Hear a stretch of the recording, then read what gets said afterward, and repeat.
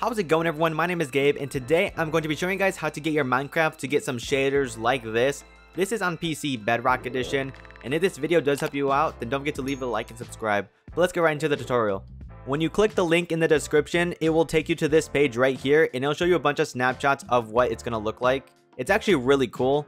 And this only works for Minecraft Windows Edition, so it will not work for a PlayStation or an Xbox or even an iPhone. And you gotta make sure that you have an RTX 2060 or higher. I have an RTX 3060, so this will work just fine. And you're gonna scroll down to the bottom where it says downloads and click on that green download link. It'll ask if you're a bot, and then it'll take you to this waiting page, so just wait it out. And once you're done waiting, you'll get this blue bar that says get downloads. You just wanna click that. Then when you click it, it'll show this green link again. You wanna click that, and it'll automatically download it for you.